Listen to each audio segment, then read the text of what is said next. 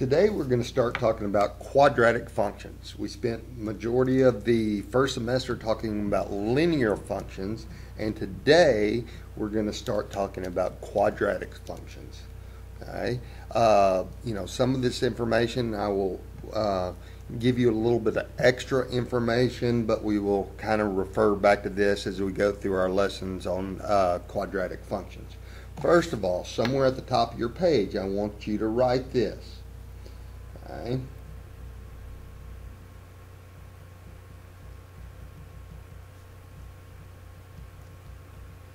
The words quadratic parent function. Okay, and I will ask you this many times, but if I ask you for the quadratic parent function, it's simply y equals x squared. Okay, now throughout this whole unit, we'll be referring back to the quadratic parent function. So y equals x squared. Now, how we differentiate between a quadratic and a linear, let me just give you an example. Okay, this is an example of a linear function. A quadratic function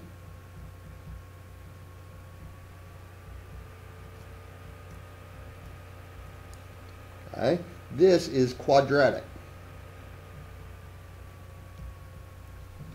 Okay, now to tell that it's quadratic is somewhere in there we have an x squared. Okay, so if you see the highest exponent is being a squared, if you graphed it, it would graph a quadratic function. Now, if you look at these, they're different parts. Now, y equals x squared, any quadratic function looks like one of these when we graph it. These are called parabolas. Okay. Now, we're going to talk about several different things on a parabola. First of all, the point. Okay, there's one at the lowest point of the parabola, and on this one, it's the highest point of the parabola. This point at either the very bottom or the very top of the parabola is called the vertex. Okay. Now, this imaginary line that splits the parabola in half, there's a mirror image on both sides. This is known as the axis of symmetry.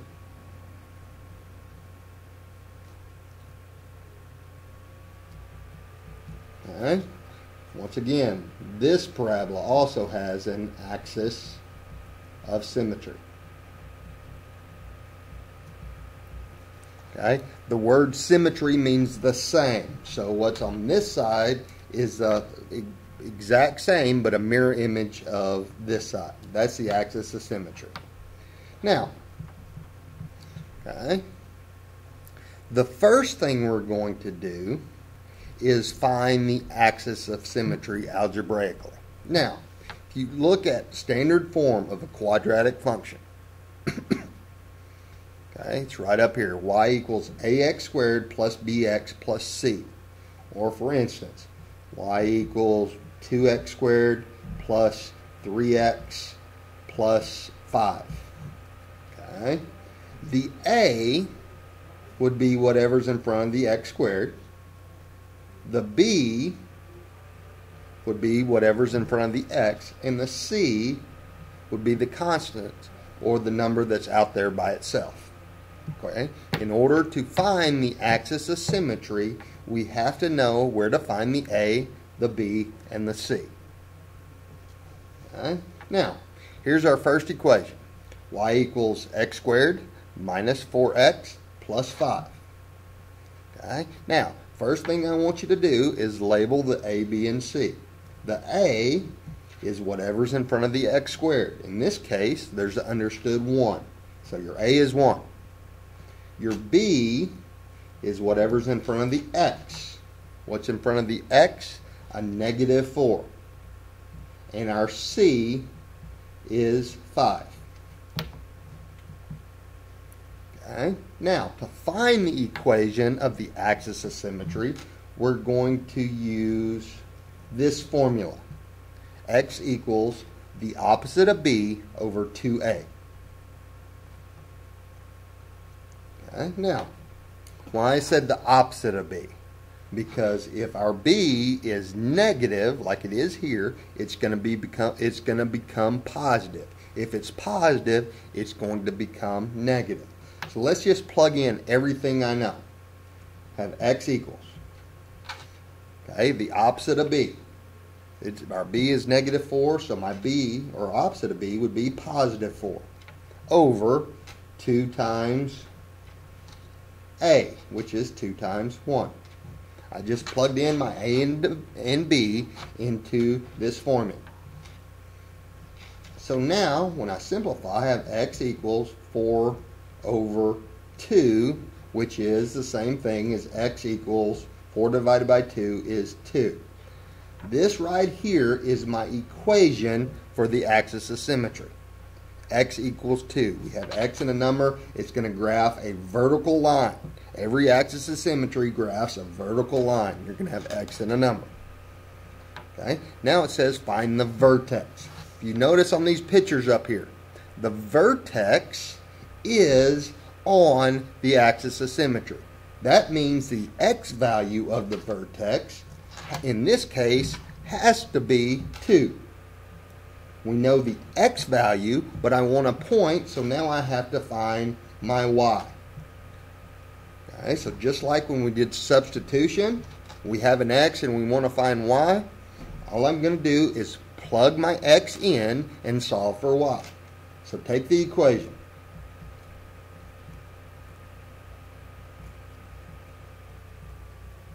Okay, now I'm going to substitute that 2 in for x.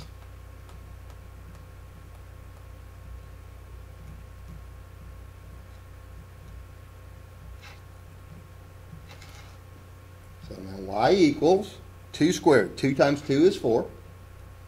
Minus 4 times 2, so minus 8, plus 5. Right here, so I won't make a mistake, I'm just going to take out my calculator and go 4 minus 8 plus 5. So my y equals 4. So the coordinates for my vertex are at 2, 4. I'd be able to put that on a graph if I wanted to. Okay, let's go over to the next page. Now, okay, let's put everything we know so far onto the graph. Okay, we know the vertex. Now I have this on 2 separate pages. You'll have to flip back and forth. My vertex is at 2, 4.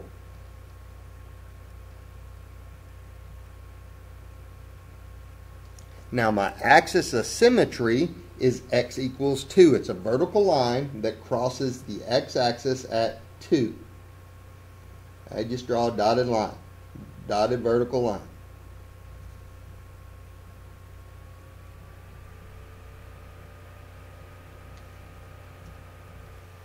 Okay, there's my vertex. Okay, now this is the part where it gets tricky for some people. It says find a point or pick a point. Okay, reflect it and sketch the graph. Now, what I typically do, from the vertex, I go to the left 2 or the right 2 and choose another x value. For instance, if I go left 2, okay, I could find y when x is 0, or I could choose 4. It doesn't matter. Okay, so all I'm going to do is take the equation.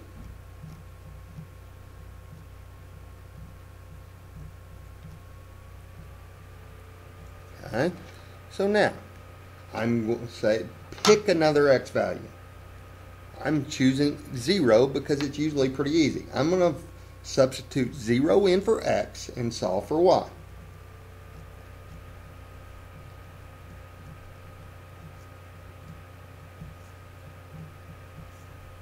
Okay, 0 squared is 0, minus 4 times 0, which is 0, plus 5. So when x is 0, y is 5. Okay, so we have a point at 0, 5. So we have a point right here. Now, we said what's on this side is exactly the same as the other side. Okay, now, how far is this from the axis of symmetry? 1, 2. So what I could do is go 2 on the other side because I know it's a mirror image. So there's another point at 1, 2, 3, 4, 5. Now that I have the vertex and 2 other points, I can just sketch my parabola. Okay, it doesn't have to be perfect right now. I just need to be able to see 3 points. Okay. Number 2. Let's see something real quick.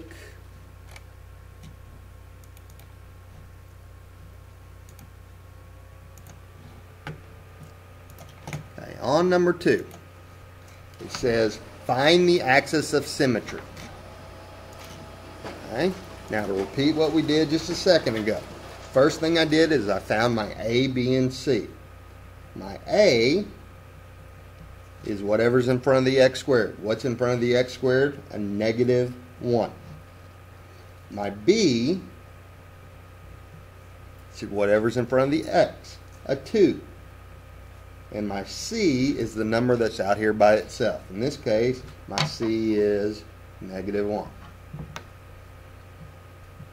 Okay, that's my A, B, and C. Now I use the formula. X equals opposite of B over 2A. Okay, so X equals opposite of B. What's the opposite of 2? -2. Over 2 times -1. So we have -2, and 2 times -1 is -2. So my equation for my axis of symmetry is x equals, now negative divided by negative is a +1. Okay, so now, once I found the axis of symmetry, let's draw the axis of symmetry. It's a vertical line that crosses the x-axis at 1.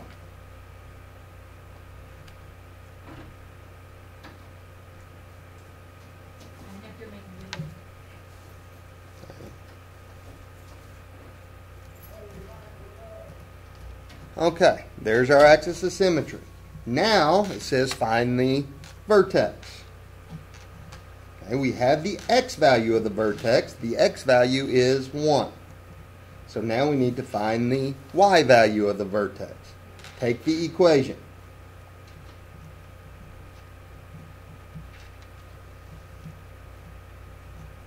Oops. Okay, let's substitute 1 in for x and solve for y.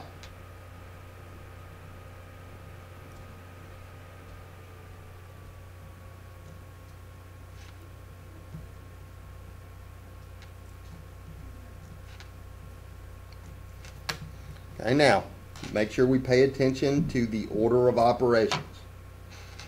We have 1 squared is 1.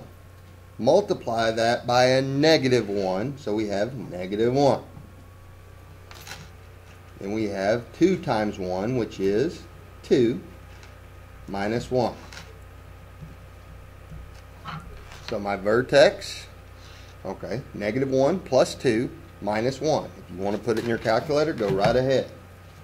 -1 plus 2 minus 1. Okay, so my vertex is at 1, my y is 0. Okay, so let's put the vertex on the graph. Okay, there it is right there. Now, pick a point. Pick another x value. Take the equation once again.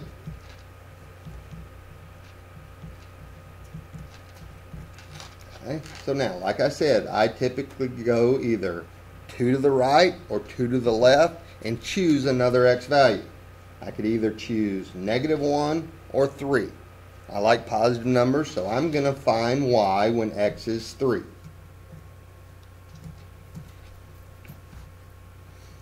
Okay? So let's substitute 3 in for x.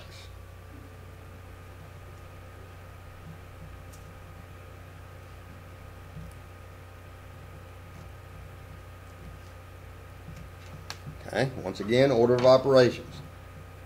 Exponents. 3 squared, 9 times -1 is -9, plus 2 times 3, which is 6, minus 1. So we have -9 plus 6 minus 1, which is -4. So my y is -4. Okay? So let's put this point on the graph. 3, -4. Okay? And it's a mirror image again. Okay? How far is it from the axis of symmetry? 1, 2. So go 2 on the other side of the axis of symmetry. Okay? And that point is at -1, -4. Now that we have our 3 points, I can sketch my parabola. Okay, I want to give one more example real quick.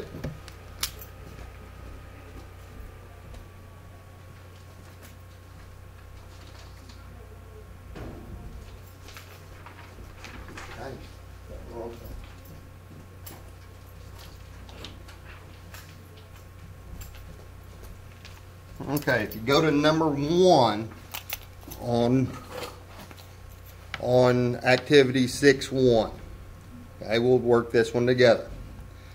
Okay, it says first, find the axis of symmetry. Okay, let's label our A, B, and C.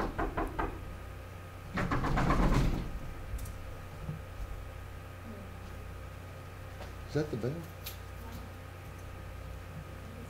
My A is -1, my B is 4, and my C is -1.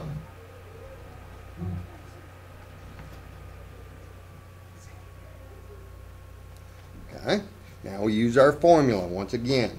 X equals the opposite of B over 2A. Okay. Opposite of B. B is 4. The opposite of B would be -4 over 2 times A, which is -1. Okay. Now, -4 divided by -2 is a +2. So my axis of symmetry is x equals 2. Okay, make sure you label this as an equation. I don't want to just see 2. Make sure you have x equals 2. Okay. So vertical line that crosses the x-axis at 2. Okay, let's sketch that on our graph. Now it says find the vertex. We know my x value of the vertex is 2. Now we need to find my y. So let's substitute 2 in for x.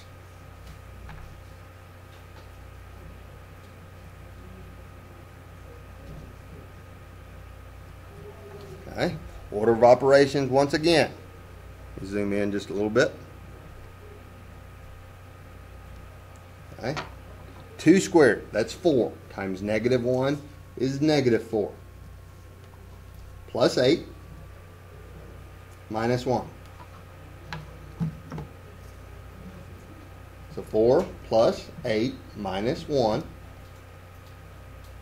or -4, excuse me, -4 plus 8 minus 1 is 3. So my y value of the vertex is 3. So my vertex is at 2, 3. Let's go ahead and let's put this on the graph.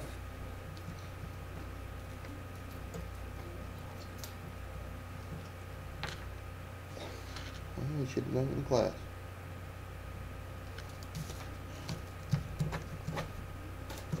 Thanks. Okay. Now there's my vertex. Now I need to find 2 points. Once again, choose an x value. I'm either going to choose, go 2 to the left would be 0, or 2 to the right, which would be 4. 0 is always the easiest. So I'm going to find y when x is 0.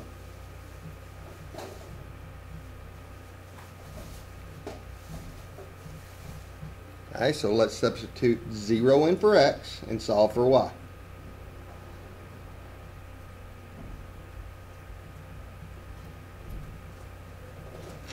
Okay, 0 squared is 0 times negative 1 is still 0. So 0 plus 4 times 0 is 0 minus 1. Okay, 0 minus 1 is negative 1. So my y is negative 1. Okay, let's put this point on the graph. 0, negative 1. Okay, now reflect it to find the other point. It's 2 from the axis of symmetry, so we go 2 on the other side. That point is at 4, negative 1. Okay, so I have my axis of symmetry written as an equation. My vertex, okay, we put the vertex on the graph, then we find 2 other points. Once we have 3 points, I can sketch my parabola.